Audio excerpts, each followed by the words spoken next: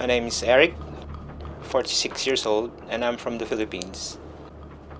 The Philippines is now experiencing typhoons, frequent typhoons, and very intense ones. We used to have typhoon seasons for only 4 to 5 months, but now it's like a whole year round. And it's very hard for people, especially on the coastlines. Lots of families displaced, and they had to rebuild again. And that's, I think, the effect of climate change is in my country. I believe that in our own little way we can always make a difference. Change is very important, especially now. We are doing this not only for us, but for the future of our children.